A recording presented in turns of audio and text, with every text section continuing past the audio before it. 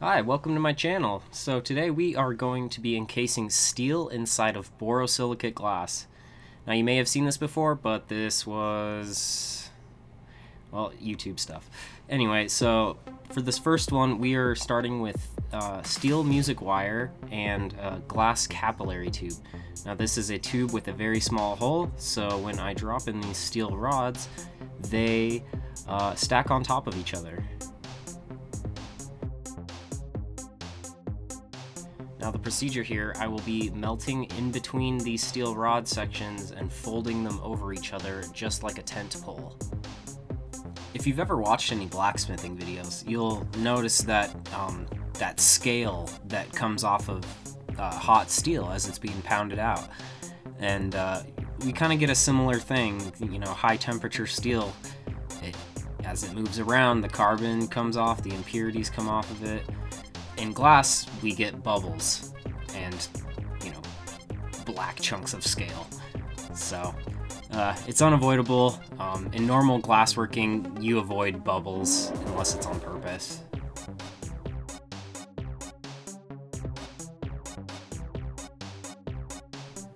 Here I'm taking a 3mm rod and just filling in gaps between the rods, covering them up, popping bubbles. Just trying to keep the steel encased.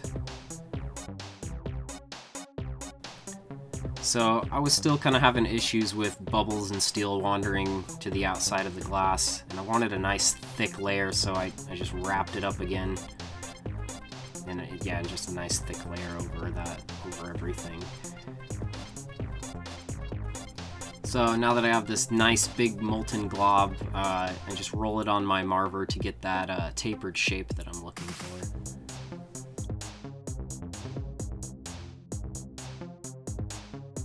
If you want to find out what these are and what happened to them, check the link in the description. It's a lot of fun.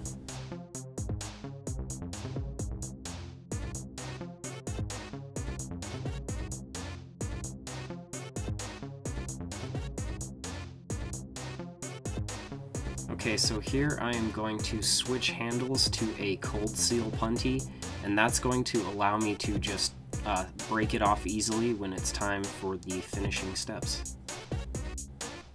So now I'm going to melt off the back end, that thick handle, and then flatten out the back side of the piece, and then I'll go ahead and break it off the punty. And I didn't preheat my pliers, so that back end right there where I'm holding it actually cracked because of thermal shock. Okay, so for this next one, we are doing a similar procedure, except we will be having all the rods bundled together inside that little tube there to start out. And using a small handle like that was a bad idea, so because the heat will just make it floppy. So I needed something big that could take the heat without turning into a noodle.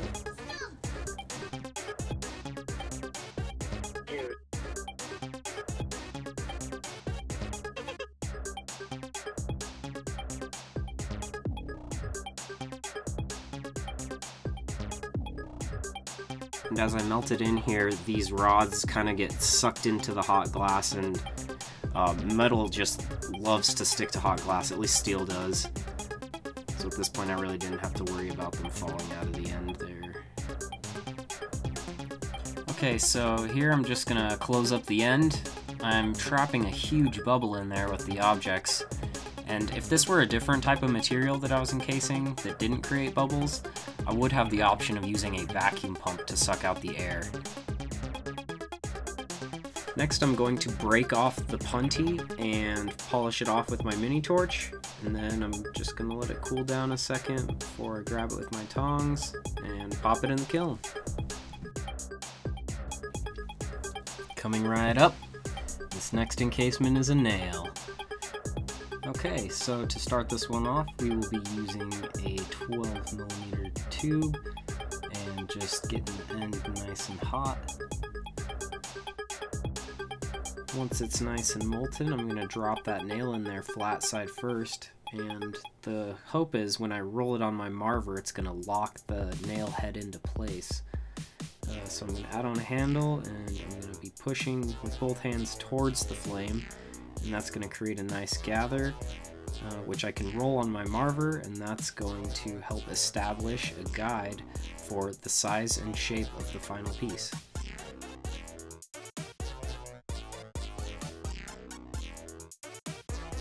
When doing encasements, it's important to know about something called the linear coefficient of thermal expansion.